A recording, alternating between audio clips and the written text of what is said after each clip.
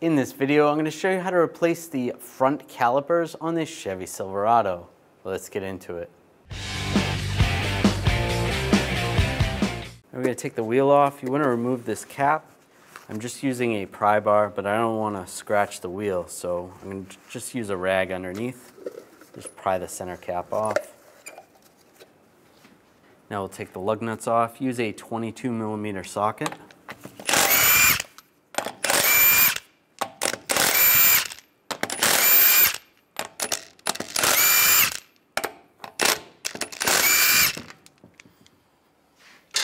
Now we're going to loosen this bolt up. This is the banjo bolt. Before we take the caliper off, it's just going to be easier to do it right now. I'm going to use an 11mm socket. Just loosen this up. And then I'll just snug it down just slightly, just so the fluid stops draining out of it. We're going to take these caliper bolts out. Use a 19mm socket.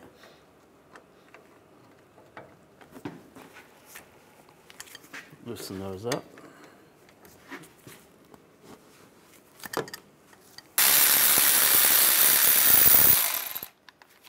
Take those bolts out.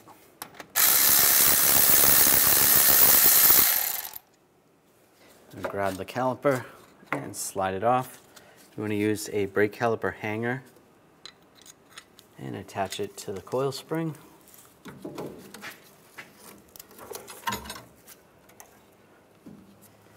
Take the brake pads off. Slide those out. And take these two caliper bracket bolts out. Use an 18mm socket.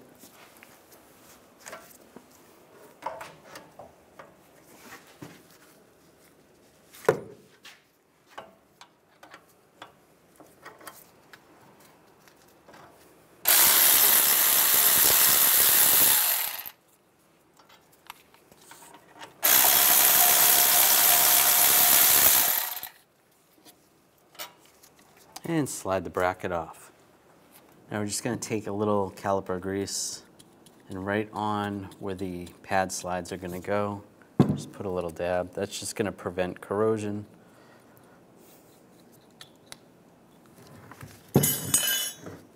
Now take the clips, or caliper slide clips, slide those over.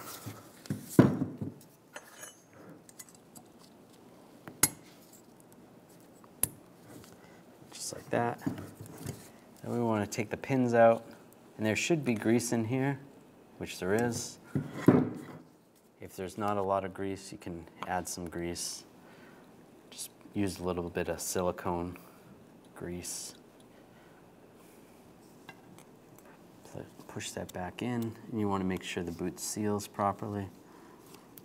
Try to get some of the air out.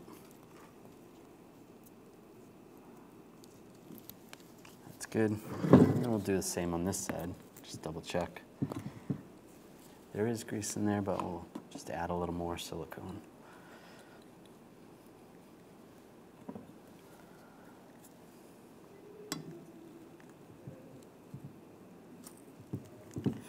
That's good. Take the brake pads. If you have new pads, you want to use those. We're just going to reuse the pads. Now this pad is going to go on the inside. Make sure it slides good. And this one is going to go on the outside. See, it's shaped slightly different. And that slides good as well. Now take the bracket and pads, slide it over the rotor. Take the bolts. You can put a little thread lock adhesive on the bolts.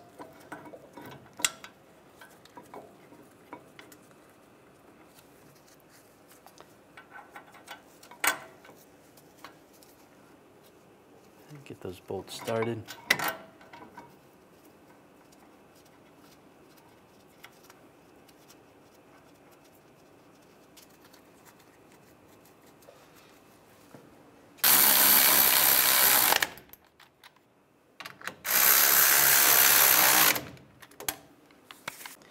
Now we'll torque those bolts to 129 foot-pounds.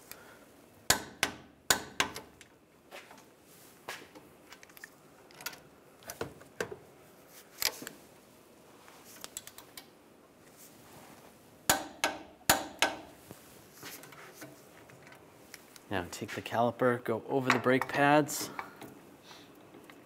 and slide this on, put the bolts in.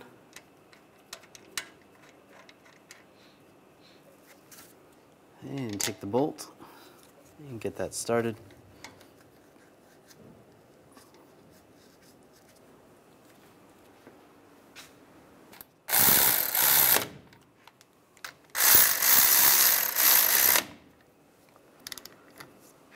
Now I'm going to torque these bolts to 74 foot-pounds.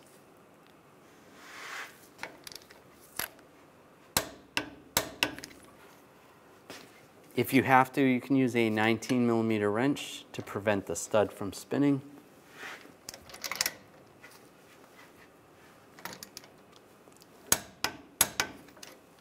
Now I'll take this bolt out, and you're going to have the two seals. There's another seal there. So we're going to use that. Now I take this caliper. I'll just take the hanger off. We're going to take the line off right here. Make sure the reservoir has plenty of fluid in it. Let's pull this off.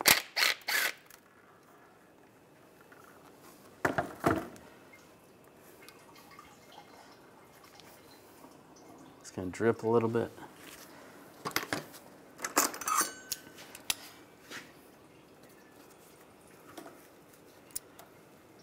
I'll just take some locking pliers, try to get this seal off of here.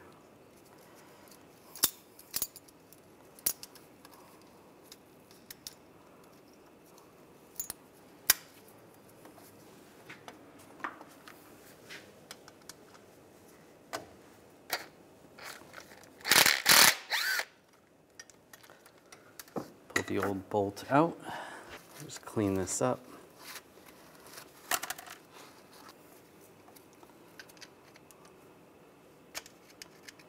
Just pop the old seal off. Just want to clean that up a little bit.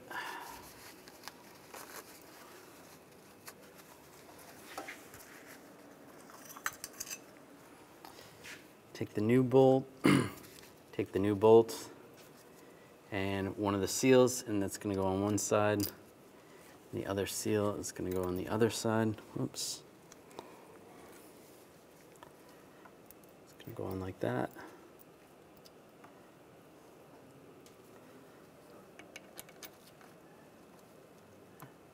And get that started on the caliper.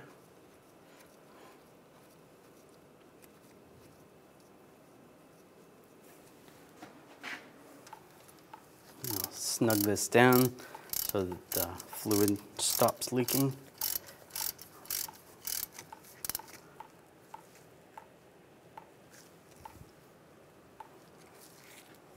Now we're going to torque this bolt to 30 foot-pounds. You want to check the fluid level, make sure it's up to the max line. Now we're going to bleed the brakes. We'll just take this cap off the bleeder. I'm going to use a 10mm wrench. Just open up the bleeder. We'll just gravity bleed it first. Just make sure you have a catch pan underneath and wait till you have some brake fluid coming out of there. And we're going to get an assistant. We're going to have them pump the brake pedal. Go ahead and pump the brake pedal, nice and slow.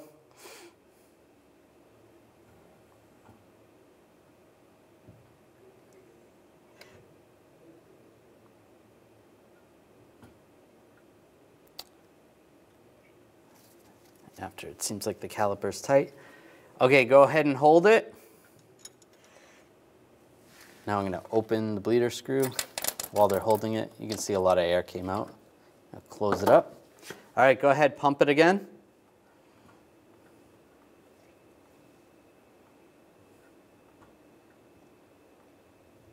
And hold it. Open that slow, some more air. All right, go ahead and pump it.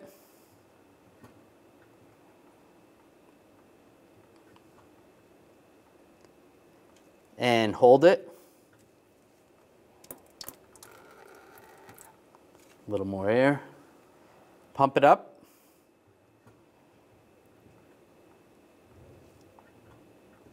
And hold it. A little more air. All right, go ahead, pump it up.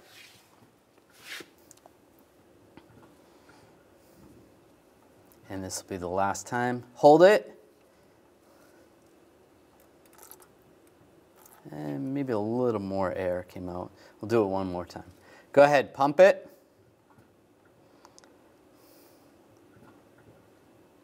And hold it. And that looks good. No air coming out. So we'll close that up. Take the cap and just wash it off with some brake parts cleaner. And then when you go for a test drive, you just want to double check after you're done. Just make sure none of this stuff is leaking.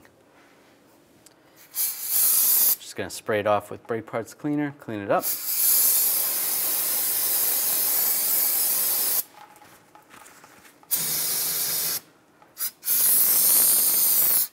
That's good. Now I'll put the wheel on.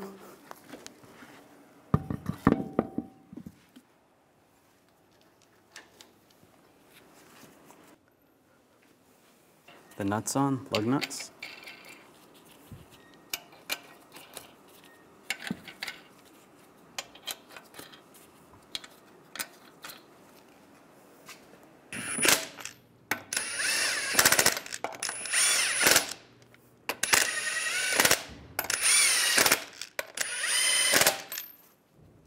Now I'm going to torque the lug nuts in a cross pattern to 140 foot-pounds to tighten the wheel down evenly.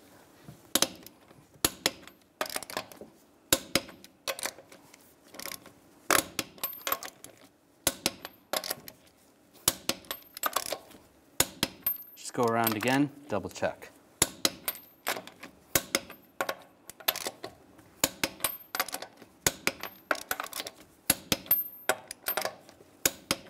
Now put the center cap on, look for the valve stem on the back side. You want to line that up. And then just tap it on.